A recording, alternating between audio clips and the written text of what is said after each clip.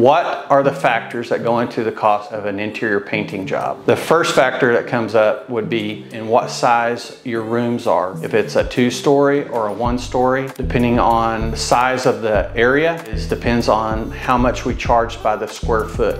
Another factor is if you're changing the color dramatically, would be if it was a color change due to smoke, water, or fire damage. Those factors could come in. Also, the smoke would be kind of like if you had candle soot. Those have to have a primer coat first before you can paint. The first story, there's a certain price per square foot, and then the second, if it's a 2-story and it has vaulted ceilings or oversized rooms, then that is another factor in the cost of painting. Condition of the walls, another factor. If you have interior stress crack or holes in the wall, those are a factor also. Those have to be prepared and fixed before you can paint. And those all depend on the size and if it's an actual hole or just a crack. The type of paint also is another factor. If you're changing a sheen or you're changing a color, those factors come in regards to how much it costs to cover. If you are doing accent walls, that's another cost factor. That's if you're putting a dark pigmented paint on top of a light colored paint. If it's like a red or a dark green, you do have to put a type of gray primer on there so it does not stripe on your paint. And vice versa, when you're going back from reds to a lighter color, you have to put a primer coat on those dark pigmented paints so it will cover with 1 to 2 coats instead of taking several coats of paint.